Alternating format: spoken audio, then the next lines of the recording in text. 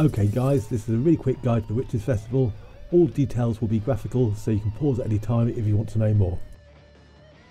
To start the quest, go to the Crown Store and get it free from the Holiday tab. Then go to your inventory and use it from there.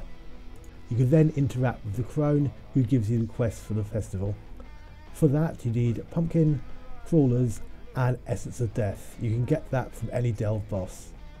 You then want to hand in the quest at the brewery, which is at your Lancer starter zone. If you still need the pumpkins or crawlers, you can usually pick them up outside.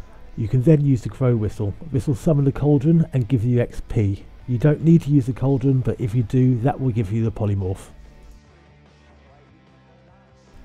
Now that you've done the quest, it's time to get a bit killy. Killing any boss will give you a plunder skull. They contain holojack and Demora motifs, room boxes containing masks. There's also festival recipes, furniture and furniture designs, and a ton of other stuff.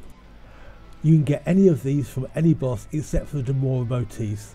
Different pieces drop from different boss types. Some are easy to get, some are a lot harder. Don't forget to log in each day and get a plunder skull. Each day you do, you will get a token from your first plunder skull, and when you get 10 of those, you'll get a feather. These can be collected throughout the events for the rest of the year, and when you have those, you have 4 in total, and you can get the Indic mount. To finish off, I'm just going to show some maps of boss areas which I find useful. It's not a definitive guide, but it's got some nice clusters. Thanks a lot guys. If you enjoyed it, subscribe. If you want to see more videos, just let me know in the comments below.